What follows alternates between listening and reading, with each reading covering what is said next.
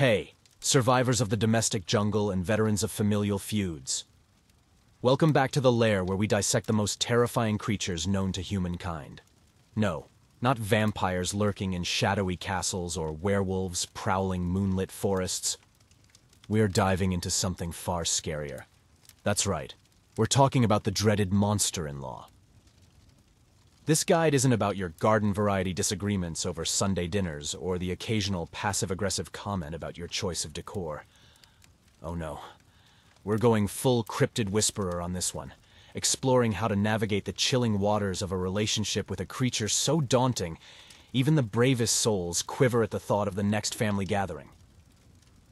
Whether she's critiquing your cooking with a smile sharper than a butcher's knife or her innocent remarks send shivers down your spine colder than a ghost's whisper, fear not.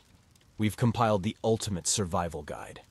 From decoding cryptic comments to avoiding the pitfalls of the cursed family heirlooms, get ready to arm yourself with knowledge and maybe a garlic necklace just in case.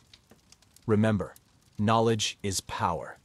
And in the case of dealing with a monster-in-law, it's your best defense. So, sharpen your wits, prepare your most diplomatic smiles, and let's dive into the eerie world of surviving your monster-in-law. All right, brace yourselves, folks. We're starting with something that could save your soul, and possibly your marriage, from the depths of hellish family dinners. Tip 1. Master the art of diversion. This isn't just a tip. It's your goddamn survival kit when trapped in the living room with the beast. Imagine this. You're chilling, minding your own business, probably fantasizing about a quiet evening without the dreaded pop-in visit. But no, the universe hates you. So guess who's standing at your door with a casserole dish filled with judgment and undercooked potatoes? Yep, your beloved monster-in-law. Now, she's winding up, ready to launch into a tirade about your housekeeping, your career, or that one time you forgot Aunt Mabel's birthday in 2009. It's coming, like a freight train loaded with backhanded compliments and well-meaning advice. This is where you channel your inner Houdini and perform the art of diversion. You gotta be slick, a conversational ninja. She starts on about how, in her day, they kept houses cleaner. You pivot. Oh, speaking of clean. Did you see that new documentary on the importance of sanitizing your phone? Super interesting stuff. I'll send you the link. Boom. Topic changed, disaster averted. But let's say the beast is persistent, circling back with, "That's all well and good, dear, but a clean home is a happy home." Time to level up your game. Pull out the big guns. Absolutely, couldn't agree more. By the way, I was thinking of donating to that charity you mentioned last Christmas. What was the name again?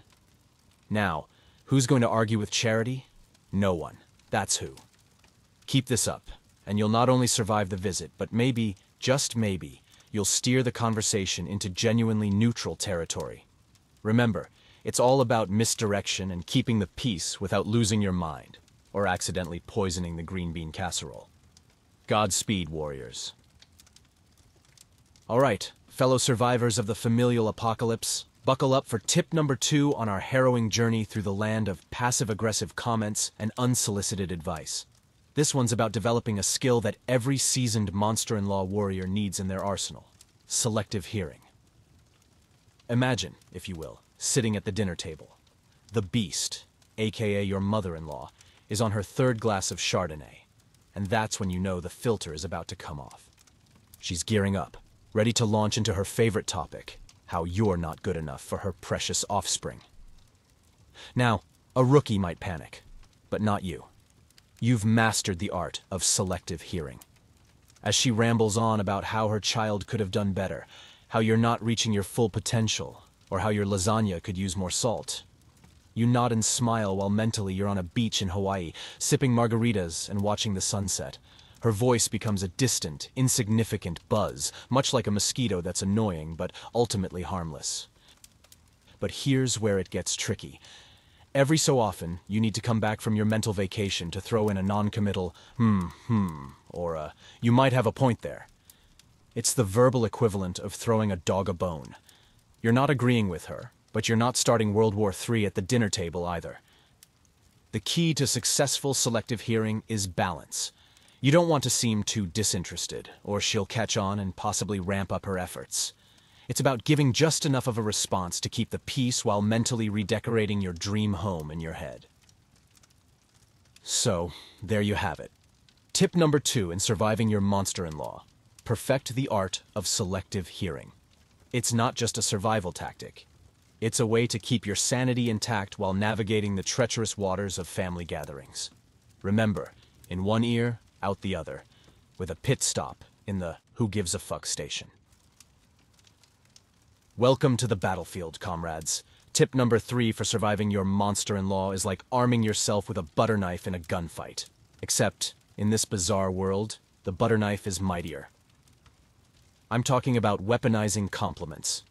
Yes, you heard that right. You're gonna flatter your way out of the trenches. First rule of Compliment Club: make it sound genuine. Even if it kills you a little inside to say, "Wow, these meatballs are almost as good as the ones at IKEA." Do it with the conviction of a televangelist. Your monster-in-law, like most predators, can smell fear and insincerity from a mile away. Now, specificity is your sniper rifle. Vague compliments are the empty calories of conversation. Filling, but ultimately unsatisfying. Instead of, "You look nice," try, "That color really brings out the non-demonic glow in your eyes." It shows you're paying attention, even if you wish you weren't. Here's where it gets tricky: the tactical retreat. After lobbing a well-placed compliment grenade, don't just stand there waiting for a response. Move on. Change the subject. Ask if anyone's seen the latest episode of that show she hates. Keep her off balance. Remember, you're in guerrilla warfare territory now. Let's not forget about alliances. Occasionally, recruit other family members into your flattery offensive. There's strength in numbers. If she's busy basking in the glow of collective adoration, she's less likely to launch a counterattack on your lifestyle choices. But beware the double-edged sword. Overdo the praise, and you risk inflating the beast's ego to Godzilla proportions. Or worse, making her think you actually like her. It's about striking the perfect balance. Enough to keep her pacified, but not so much that you're committing to weekly brunches for eternity. In conclusion, navigating the minefield that is your monster-in-law requires finesse, courage, and a hefty dose of strategic flattery. Arm yourself wisely, soldier. And remember, in the war of in-laws, sometimes the pen, or the tongue in this case, is mightier than the sword. Godspeed, and may the odds be ever in your favor. All right, folks, buckle up for tip number 4 on how to survive the dreaded monster-in-law. This one's about the art of making a quick exit. Because, let's face it, sometimes you just need to get the hell out of Dodge before the situation explodes like a cheap firework. First off, you gotta have an exit strategy planned. This isn't just leaving a party early. This is like escaping Alcatraz. Every visit to the monster-in-law's lair should come with a pre-planned escape route. Think of yourself as a secret agent, and your mission is to avoid getting caught in a 2-hour rant about how you don't fold the laundry correctly. Next up, the fake emergency call. It's a classic for a reason. Have a buddy ready to call you with a crisis that requires your immediate attention. And for the love of all that is holy, make sure your partner in crime is a good actor. Nothing blows your cover faster than them cracking up mid-call about how your cat supposedly got stuck in the microwave again. Now, let's talk about the art of diversion. Sometimes you need to create a distraction to make your escape. This could be anything from accidentally spilling wine on the carpet to suddenly developing an allergic reaction to the monster-in-law's cooking. Be creative, but also be prepared to deal with the aftermath. Remember, the goal is to escape, not start World War III. Another key element is timing. Wait for the right moment, when she's distracted or, better yet, momentarily out of the room. That's your window. Grab your coat, mumble something about an emergency at work, and make a beeline for the door. If you're lucky, you'll be out before she notices. Finally, always have a backup plan.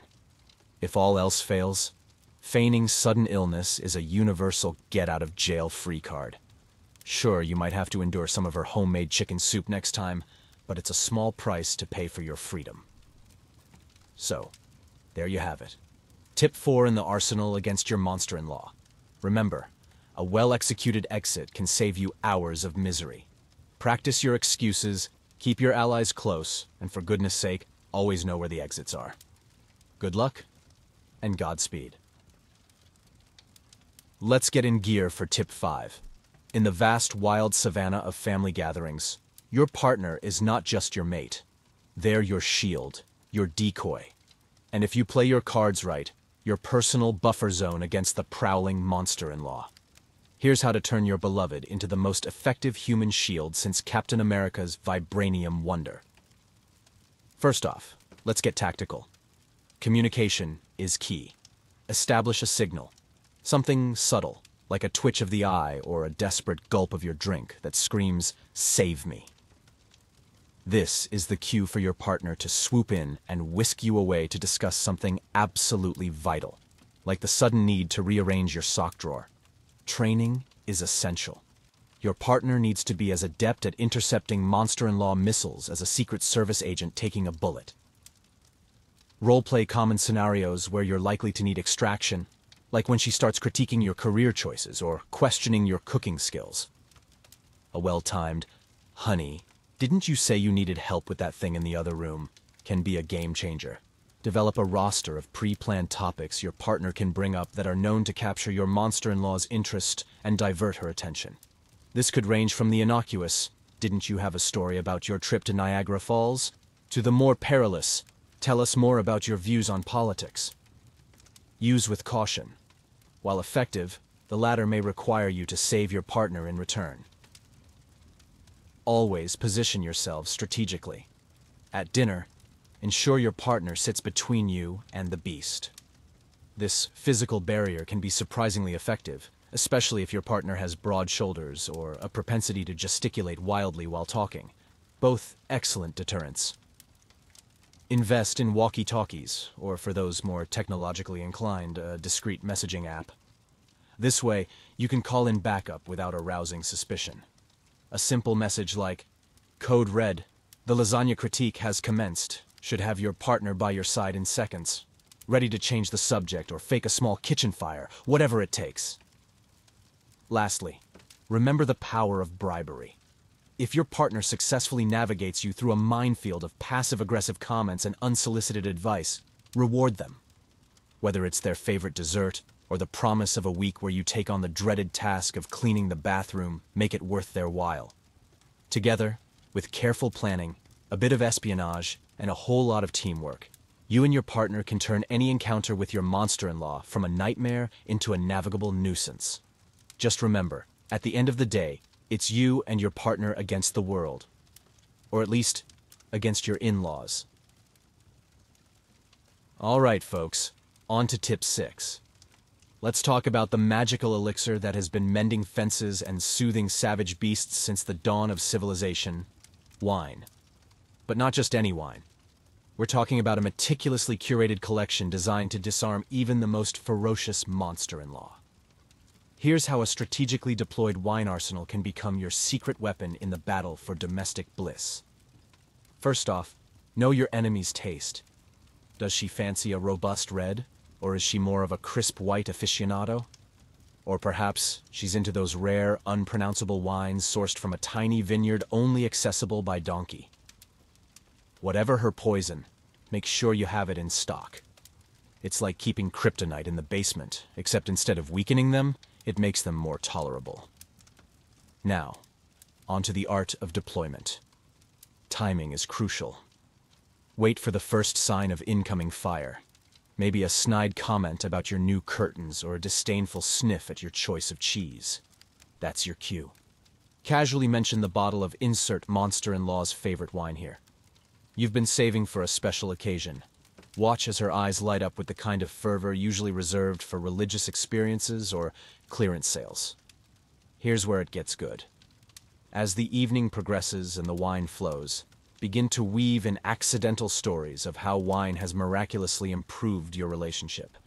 Like the time you both got tipsy on Chardonnay and suddenly found common ground over your mutual dislike of the neighbor's yappy dog. Or the hilarious incident involving a misplaced bottle of Merlot, a karaoke machine, and a surprisingly heartfelt rendition of Total Eclipse of the Heart. But beware, the wine strategy does come with risks. There's a fine line between pleasantly buzzed and outright sloshed. You want her to loosen up, not unleash her inner party animal on your unsuspecting guests. Keep an eye on the pour. Your goal is warm fuzzies, not drunken confessions or impromptu table dancing. Remember, the key to success lies in the subtle details. The right glassware can elevate the experience, turning a simple drink into a bonding ritual. And don't forget the power of ambiance. A little mood lighting, some soft background music, and before you know it, she's sipping her third glass, laughing at your jokes, and maybe, just maybe, starting to see you in a new light. In conclusion, a good wine collection isn't just an investment in your palate. It's an investment in peacekeeping. With every cork popped and glass poured, you're not just serving alcohol. You're administering a potent serum of goodwill and camaraderie. So, here's to wine, the unsung hero in the age-old saga of marital harmony. Cheers. Navigating the treacherous waters of a monster-in-law relationship requires more than just patience and diplomacy. It demands survival gear. Yes, you heard me right. I'm talking about Tip 7, a monster-in-law survival kit, a carefully assembled arsenal of gadgets and gizmos designed to keep you sane, centered, and one step ahead in the never-ending game of family politics. Let's break down the essentials, shall we?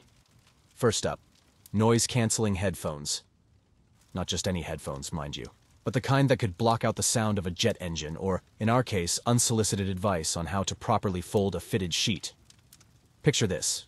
You're in the living room, trying to enjoy a rare moment of peace, when suddenly, the air is filled with the sound of your monster-in-law critiquing your choice of drapes. Pop those babies on, and voila, it's just you and your favorite tunes, floating in blissful ignorance. Next, we have the stress ball. But not just any stress ball. One that can withstand the grip of a person contemplating whether the fifth comment about their cooking will lead to justifiable homicide. Squeeze it, smash it, throw it against the wall. Whatever it takes to keep your cool when she asks, for the umpteenth time, if you're sure you know how to properly roast a chicken. Let's not forget the pocket-sized bottle of your favorite spirits. Disclaimer. I'm not advocating drowning your sorrows. However, a discreet nip can be a lifesaver when you're 2 seconds away from screaming as she rearranges your entire living room because the feng shui is all wrong, dear. Just remember, moderation is key. You're aiming for a slight mellowing of the edges, not a full-on drunken brawl over the merits of organic versus non-organic vegetables. Ah, the emergency compliment cards. Each card contains a pre-written, glowingly positive remark about your monster-in-law. Feeling cornered? Whip out a card. Did I ever tell you how much I admire your ability to find the best deals at garage sales? Watch as suspicion gives way to grudging satisfaction. It's like throwing a bone to a ravenous wolf, a temporary distraction. But sometimes, that's all you need to make your escape. And finally, the pièce de résistance. A custom-made voodoo doll.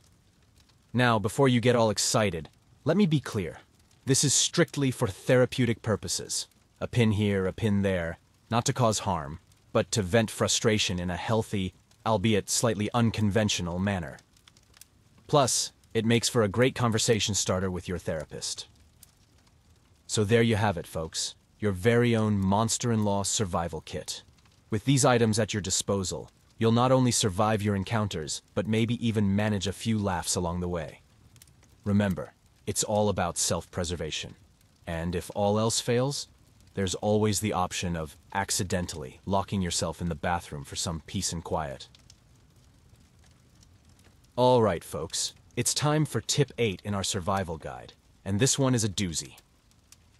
Strap in because we're about to turn into James Bond meets David Attenborough. But instead of spying on villains or watching wildlife, Our subject is the elusive and often dangerous monster-in-law. Yes, you heard it right. We're documenting everything. Why?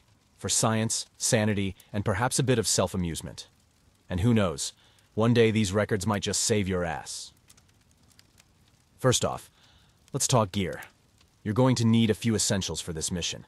A good phone with a discreet voice memo app, a pair of sunglasses with a built-in camera, because why the hell not, and the most crucial of all, a journal. Not just any journal, though, one that screams, "I'm plotting your downfall in the most sophisticated way possible." Now, on to the operation. Your monster-in-law says something absurd? Whip out that journal and jot it down. But here's where the artistry comes in. You're not just recording words, you're capturing moments.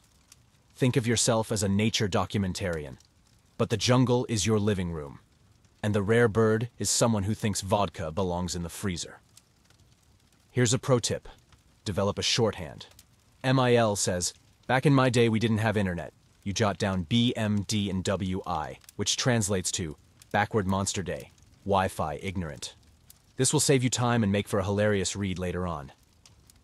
Of course, every good spy needs to cover their tracks. If your monster-in-law ever stumbles upon your documentation, just say it's a new form of expressive therapy your therapist recommended. It's called in-law-inspired fiction. They'll either be flattered or confused. Either way, you've bought yourself some time. Lastly, remember the golden rule of documentation. Never get caught. This isn't just about covering your ass.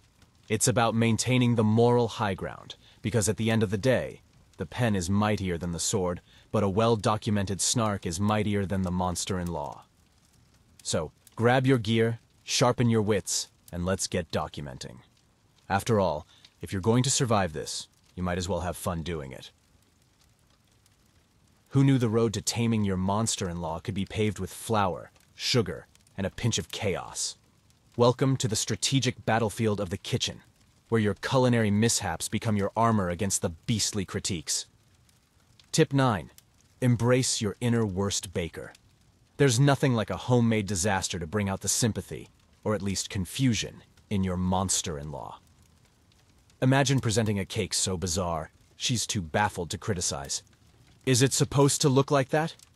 Yes it is. It's abstract art, Susan. Martha Stewart meets Picasso.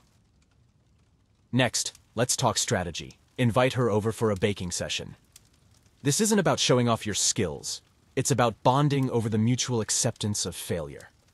As you both watch the cookies crumble, literally, you'll find common ground. Oops, I guess we added too much baking soda, you'll say, as the cookies erupt like tiny volcanoes. She'll chuckle, reminiscing about her first disastrous Thanksgiving turkey that could have doubled as a doorstop. Remember, the goal isn't to poison her, as tempting as that might be on your darker days. The goal is to humanize yourself through your baking blunders. Let her teach you the correct way to fold in flour or the secret to her moist cupcakes. Yes, it's a hit to your ego, but it's a small price to pay for peace. And here's the kicker. Document these disasters. Snap photos. Because one day, when she starts on about how her Daniel would have been better off with someone who could at least boil water without causing a kitchen fire, you'll have evidence of the great baking disaster of 2024. A reminder of that time you both laughed until you cried over the charcoal briquette that was once a loaf of banana bread.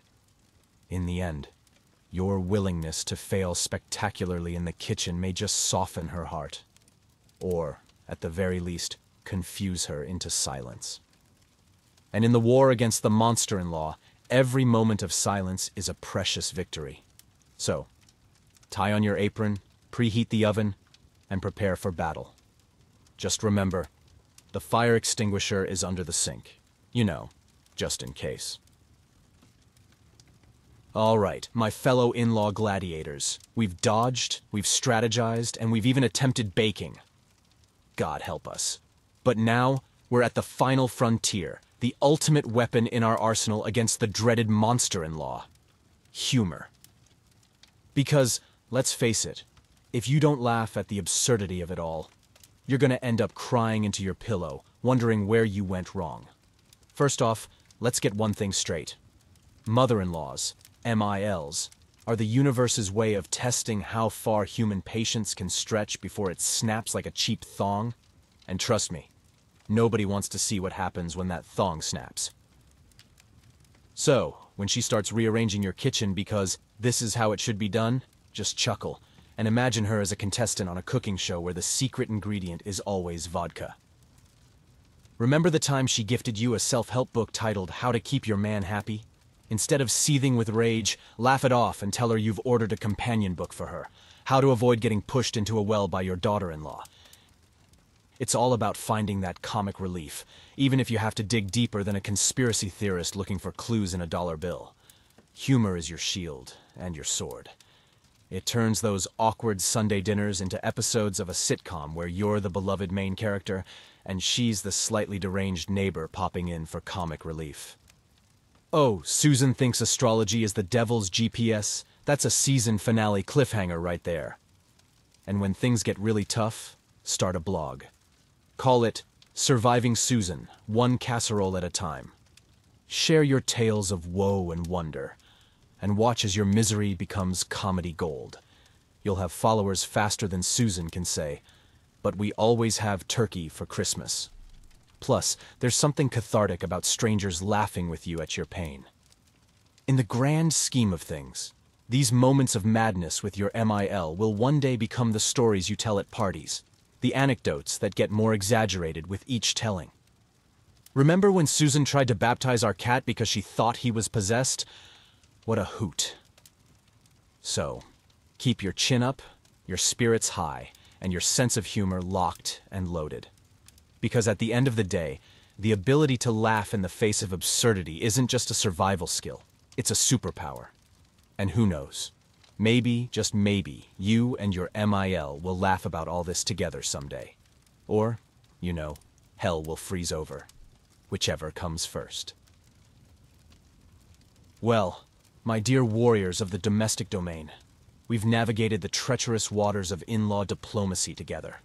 From mastering the art of selective hearing to perfecting the fake smile that doesn't quite reach your eyes, we've covered it all. Hopefully, you're walking away from this guide with a few more tricks up your sleeve and maybe a smirk on your face, ready to face your monster-in-law with newfound confidence and a hefty dose of humor. Remember, at the end of the day, it's all about survival. Whether you're dodging passive-aggressive comments like a ninja, or countering unsolicited advice with the grace of a diplomat, know that you're not alone. There's a whole army of us out here, armed with spatulas and a wicked sense of humor, ready to back you up.